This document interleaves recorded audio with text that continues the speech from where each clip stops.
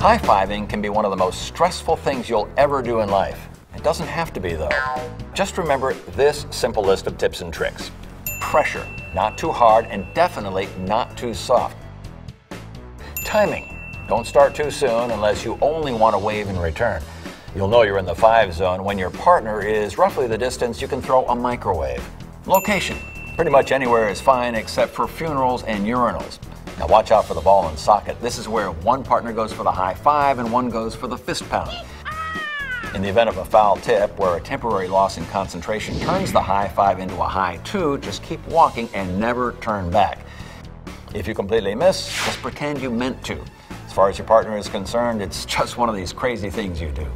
And beware of the faker. This guy is always ready to fake the high five and quick grab his way to an awkward one-way handshake. Just go with it. There's nothing you can do in this situation.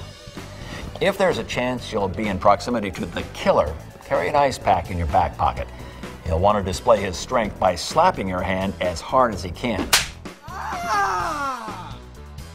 Be prepared to go with the flow.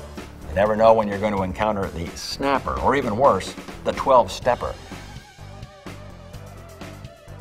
Mere palm contact will never be enough for these guys.